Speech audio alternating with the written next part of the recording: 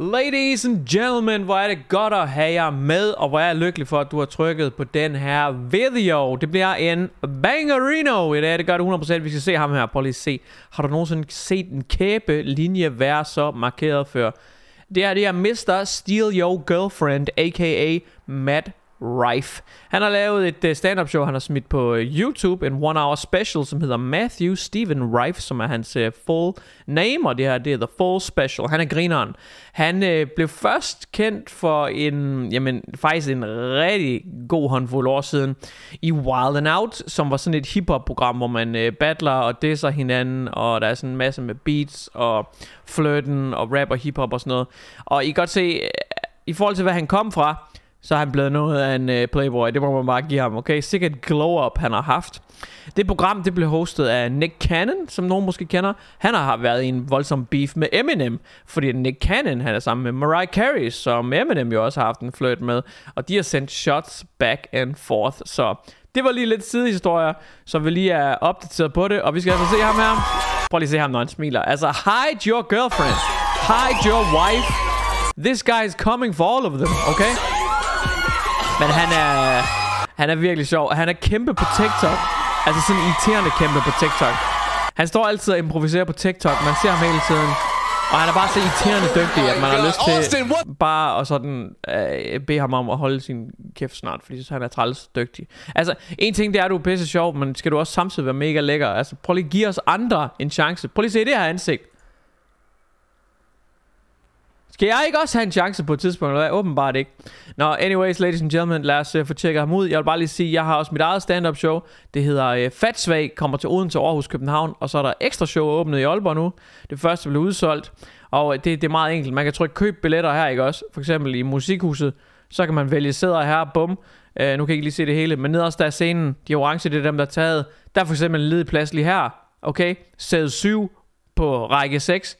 Så skal man godt nok komme alene. Jeg ved ikke, hvorfor der er sådan en ledig plads her. Men hvis man for eksempel ikke har nogen venner, eller hvis man har nogle venner, som bare gerne vil have de her pladser ude i siden, så kan man lige bestille den der ene plads, der stadigvæk er i midten. Hvis man for eksempel vil se mig i Aarhus. Så det er mit show, fatsvag.zone. Der er også link i beskrivelsen, hvis man kunne tænke sig at komme ind og tjekke mig ud. Og det er nede i handicappladser. Så hvis man sidder i en rullestol, så er der altså også bare rigtig godt udsyn, vil jeg bare lige sige. Men lad os få tjekket ham ud. Jeg kan virkelig godt lide ham, og jeg ser frem til at se, hvad han har bakset sammen i den her special. What the fuck is up? Hold da ferie, så bliver der droppet F-bomber. Is everybody good? Jeg har det fint.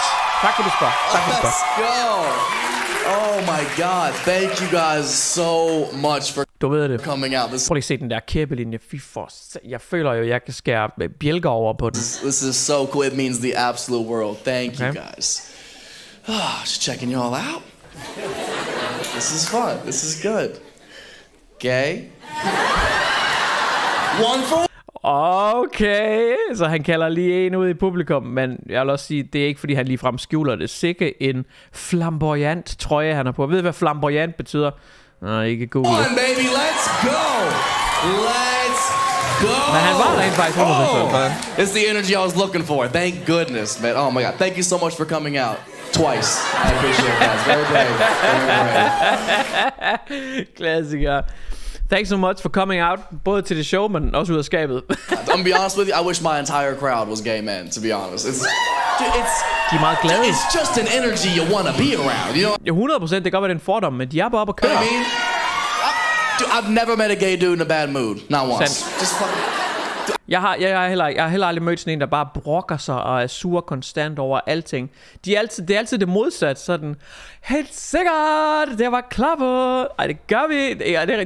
De er altid mega glade, det er rigtigt. Jeg burde faktisk også måske prøve at smide nogle reklamer for mit stand-up show ind på Grindr eller et eller andet, fordi det er rigtigt, den energi, de bidrager med, det er fandme lækkert. I've been so jealous of gay men lately. You have no idea. That's what I'm talking about, man. Ja. I've been so jealous, man. God, it just looks like a good time going on over there. Ja, sandt. I wish I was gay for the fitness of the fashion alone. Are you kidding me? Det er Oh my rigtigt. God, I'm De er veltrænede og velklædt. straight, but I'd love to be in gay shape. You know what I mean? You ever meet a gay dude? They're in great shape every fucking time, man. It's so impressive. Og de er altid så velplejede. Deres skæg, det sidder bare sådan, de shing, shing. Og de har abs, og men det er rigtigt. Gay dudes stay in the gym. That's the guy's name, Jim. They just stay in there. They just turn it out, burning the calories, dog. It's dedication. They stay in the gym. That's the guy's name. Ja, okay. Så de er inde i gym hele tiden. Både det sted, de træner, men også inde i selve gym. You better respect it. That's Stakkels Jim, han er bare altid propfyldt. next level fitness, bro. That's that level of in shape that like you could fight off another grown man if you wanted to. You know, that's up to you. You know, you put in the work top or bottom. That's you, dog. That's your prerogative. Du er så stærk, at du kunne wrestle en anden mand væk fra dig, hvis han prøvede at overfalde dig. Altså, hvis du altså havde lyst til, at han skulle stoppe med at overfalde dig. Det er sjovt. Det er sjovt, mand. Og by the way, hashtag reklamen for mit eget show, det glemmer jeg helt at sige. Så... God, and if they're not fucking... Altså helt seriøst, var alt det her impro? Det er jo så sådan et spørgsmål, vi bliver efterladt med, hvad vi selv må regne ud. Fordi at han kommer ind, ser tydeligvis en publikum, som har en lidt vild trøje på. Han spørger ham, er det en overbevisning? Han siger ja, så siger han, okay, 1 ud af 1, han gættede rigtigt. Og nu har han bare fyret sådan 3 minutter af omkring den slags seksualitet, ikke? Så er det impro, eller er det bare sådan... Men så igen, der er nok mange stand-up-komikere, de har lige noget, de kan rasle ud af ærmet om sådan store topics, blandt andet dem her. Så det kan godt være, ja. Fordi det er som om, han bare kommer ind, kalder han er homosexual, eller så skulle han simpelthen have plantet ham i publikum. Altså han kører jo stadigvæk i det nu, det er som om showet faktisk ikke er gået i gang endnu. Fucking shredded, they dress impeccably, you guys look fantastic. Ja. Oh my God, I don't know if you guys know this, but gay men have a stranglehold on the fashion game. They are killing shit. Yeah, nobody in this world dresses better than gay men. You better respect it. True. It's pretty impressive. I mean, you spend enough time in the closet, you're bound to find something. You know, you just...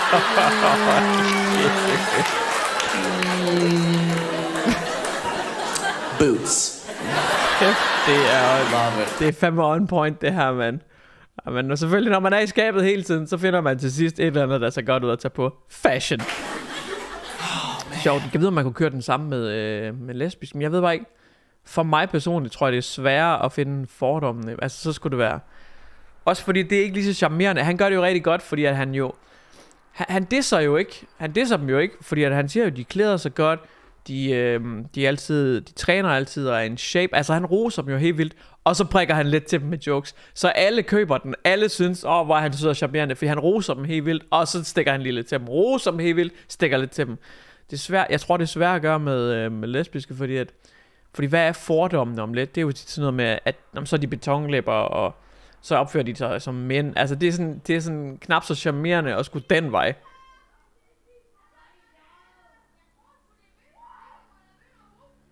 Kan I høre det? Der går en hel folkeskoleklasse udenfor min åbne terrassedør og skriger ind, fordi det er så varmt i dag, at jeg bliver nødt til at have den åben. Exhausted, man. We've been traveling a lot this year. It's been very exciting. It's one of the most fun parts about the job. Obviously, it's a little taxing as well.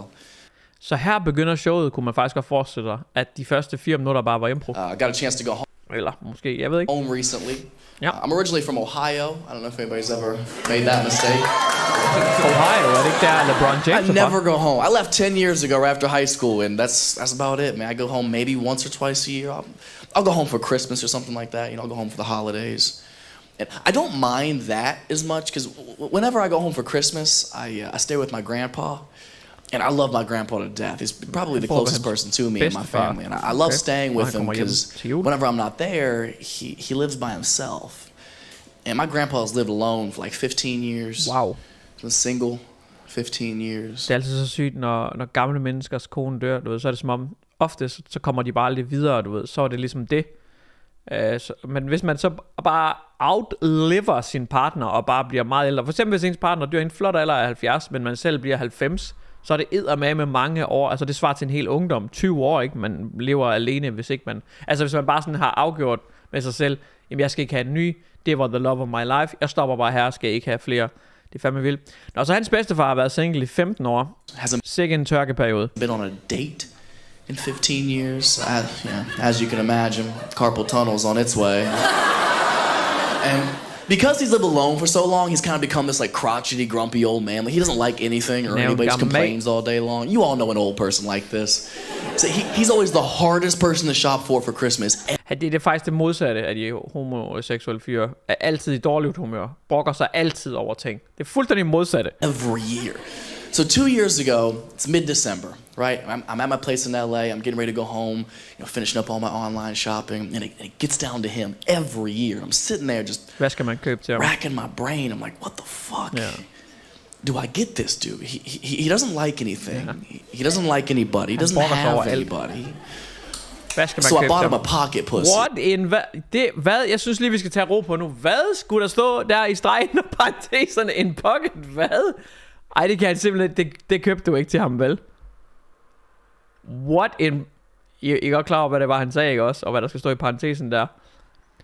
Til din bedstefar... Fordi du havde ondt, da han har været single i 15 år? Ej, det ved jeg ikke lige, om det... Kan vi gå ned ad den vej her? Fy for... Normally I would be like, does anybody not know what a pocket pussy is? But this is 6th Street. Y'all be fucking banana peels or whatever y'all can find out here. Y'all in no position to judge my family, okay? Bro, I just wish y'all could have been there to see him open it on Christmas morning. Because we all thought he was going to be like, what the fuck is this shit? But he was like, thank you. This is exactly what I needed. I was like, it's a fleshlight, not a purple heart, dog. Relax, okay? Stop feeling so honored. Slap af, det er ikke audiens ved dronningen. Du har ikke fået en krigsmedalje. Du har bare fået en lommevjarbelade. Ej, hvor er det sindssygt. Han giver ham den, og så er han bare sådan, tak. Det er ikke pinligt. Han er bare sådan, tak. Den vil jeg gå hjem og bruge med det samme. Bruger den stikkontakt eller batterier? He loved it, man. So obviously Christmas is a good time. And then we fast forward a little bit. Now we fast forward to that following February, and I hadn't spoken to my grandpa since Christmas, so I call him up. Hey, Steven, what's up, man? How you doing? I love you. I miss you. Christmas is fun. It's always good to spend the holidays with you.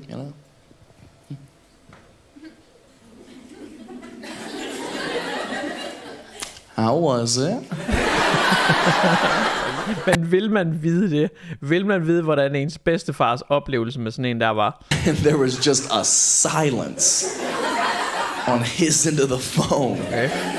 I was like, are you using it right now? Like, fucking answer me, dog. Like, what's the review? I'm interested. He goes, no.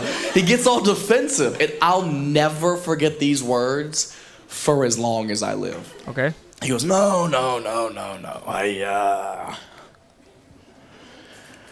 I broke her neck. What? Jeg troede bare, det var sådan en lille mellem underliv ting. Det er simpelthen en helt full-size duk, eller hvad? There is so much to unpack in that one sentence. First of all, her? You gave it a pronoun, now it's real. Second, ved hvad, det går rigtig creepy, hvis han har kaldt den her ting det samme som hans afdøde kone. Neck? That's not even what it is. And third, you broke it, dog. How hard are you going? Fucking 15 years, you forget how to be a gentleman? So we laughed on the phone for a couple of hours, and now we fast forward to the following Christmas. This is last Christmas. Again, same time of year, going home, finishing up shopping. Gets down to him. So now I'm really struggling. Så det er næste jul nu. Hvad skal han så købe til ham? Like, how do I possibly top what I did last year? Hvordan overgår man? Clearly he enjoyed it, and now my man hasn't had pussy since at least February. So I doubled down, got him another one. Så køber han en til, fordi den sidste i stykker. Du skal huske at bestille sådan et servicepakke med ligesom til en bil, fordi at de kræver der noget vedligeholdelse, når han går så hårdt til den. 2 pocket pussies, 2 Christmases in a row. I'm grandson of the decade, easily. Only, well, you know, obviously I was a little bit more aware of what it was going to be put through this time around. I had to find one more durable, right? You know, something with a stronger neck. Now I'm out here trying to find a pocket pussy with traps. Trying to find my papa a trap queen for Christmas. Trap queen. And I fucking... Vi er enige om traps. Han skal simpelthen have fat i en med traps muscle. Det er det er tyrenakken, er det ikke det? Jo, lige præcis. Det er tyrenakken.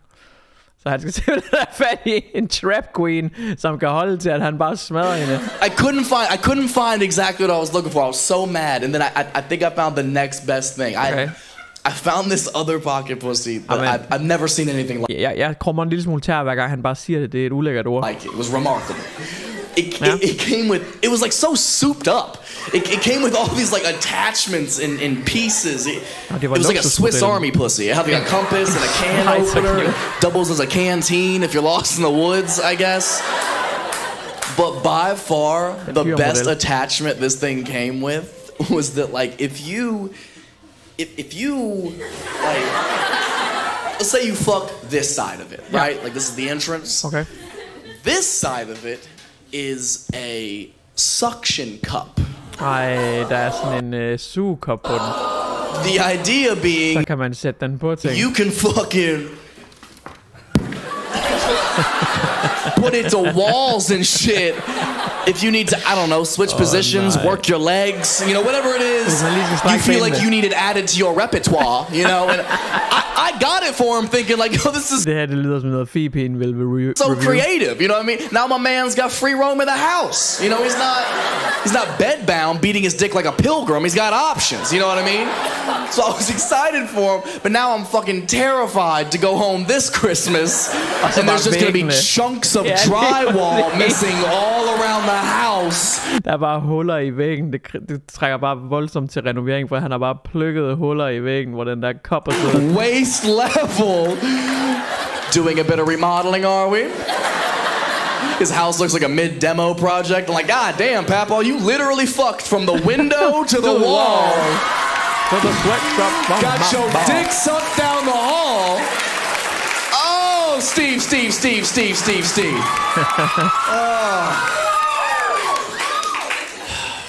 Jeg ved, om det er derfor, han hedder Matthew Stephen Rife. Det kan være Steven, mellemnavnet. Det er fra hans bedstefar, som jo hedder Steve, uden anden. He's disgusting. Ja, grandpa, han er lidt freaky. Det vil jeg gerne give ham ret i. Lidt for freaky. But he's funny, man. He's very funny. I called him about a month. Ved du, hvem der er funny? Det er du.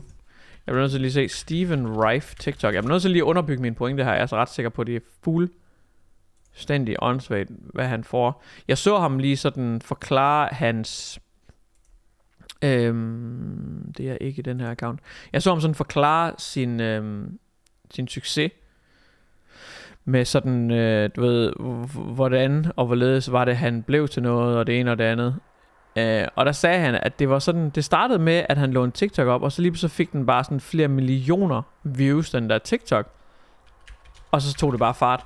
Så hans karriere, jo, han var på Wild and Out og sådan noget, men ellers, hans karriere, det var bare, der blev lige postet noget på TikTok, og så gik det bare amok. Det her er ikke engang ham, der har postet den her 7 millioner på TikTok. Det er så sindssygt. Han er bare TikTok famous. Jeg ved godt, at han var på tv også i Wild and Out og sådan noget, men det var der, hans karriere startede. Han sagde, der var sådan en TikTok, der bare fik flere millioner visninger, og lige pludselig så kunne han bare lave en verdensturné nærmest. And I told him I was going to start telling this story on stage, because it's 100% true, and I think the world should know that. And he's got such a good sense of humor, man. He was joking with me back. He was like, you keep telling people that story. I'm gonna leave it to you in my will. Which I think would be fucking hilarious. I told him, I was like, yo, you should do that, because I'll put your ashes in it, name it Ashley, and then I'll fuck it. Just kind of keep it in the family, you know what I mean? Just from put your ashes in it and call it Ashley. Det er nærmest en rap bar. Generation to generation. Just so he can meet his great grandkids, you know? Så han kan møde sin grand. Det er fandme ulækkert, fordi at hans væske, der kommer ud af kroppen, det er jo faktisk bedstefarens børnebørn. Guys, it's called cremation. Grow up. Okay, han rasler dem bare ud af ærmet lige nu. Der er en grund til, at de kalder det kremation. Fy for satan, han høvler dem bare afsted lige nu. Det er sjovt. Det er fandme sjovt.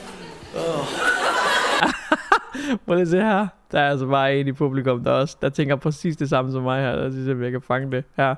Prøv at se her.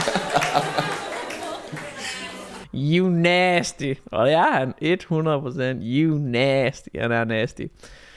Og han er grineren. Kunne I godt tænke, at vi så mere af det? Der er stadigvæk en time tilbage af hans show. Jeg synes, han er mega grineren. Jeg har spolet lidt i det. Jeg så, at han også på et tidspunkt snakker om red flags i forhold. Altså de her røde flag. Hvis en kvinde for eksempel gør det her, er det så et kæmpe rødt flag, så skal man aldrig nogensinde date hende og sådan noget. Det så også meget sjovt ud. Så jeg kan godt tænke mig at se noget mere af det, hvis I også godt kunne. Ellers tjek mit show ud, fatswag.zone, link i beskrivelsen, hvis I kunne tænke jer at komme til det. Og så ses vi ellers bare i den næste video. Husk at like. Tak skal I have.